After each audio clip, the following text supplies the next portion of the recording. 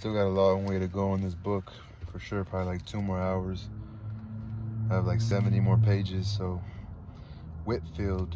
When they told me she was dying all that night, I wrestled with Satan, and I emerged victorious. I woke to the enormity of my sin.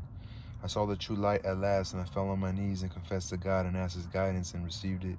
Rise, he said, repair to that home in which you have put a living lie among those people with whom you have outraged my word. Confess your sin aloud. It is for them, for that deceived husband, to forgive you, not I.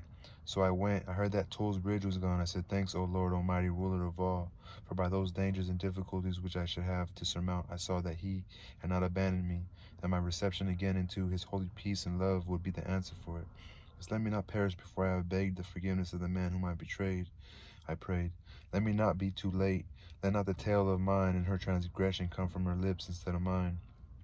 She had sworn then that she would never tell it, but eternity is a fearsome thing to face. Have I not wrestled thigh to thigh, I would say to myself, let me not have also the sin of her broken vow upon my soul. Let not the waters of thy mighty wrath encompass me until I have cleansed my soul in the presence of them whom I injured. It was his hand that bore me safely above the flood, that fended from me the dangers of the waters. My horse was frightened, and my own heart failed me as the logs and the uprooted trees bore down upon my littleness. But not my soul. Time after time I saw them averted. At destruction's final instant, and I lifted my voice above the noise of the flood. Praise to thee, Almighty Lord and King. By this token shall I cleanse my soul, and gain again into the fold of thy undying love. I knew then that forgiveness was mine, the flood, the danger behind. And as I rode on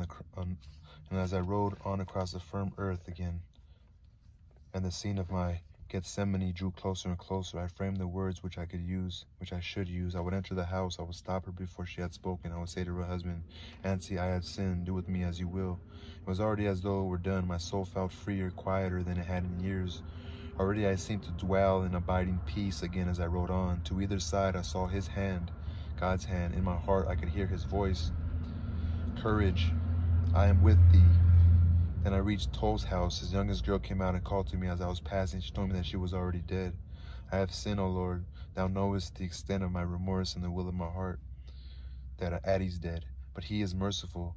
He will accept the will for the deed. Who knew that when I framed the words of my confession, it was to Nancy I spoke them, even though he was not there. It was he in his infinite wisdom that restrained the tale from her dying lips as she lay surrounded by those who loved and trusted her.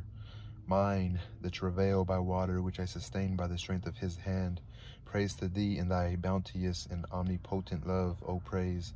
I entered the house of bereavement, the lowly dwelling where another erring mortal lay while her soul faced the awful and irrevocable judgment. Peace to her ashes. God's grace upon this house, I said. That was Mr. Whitfield. What does he have to tell Nancy?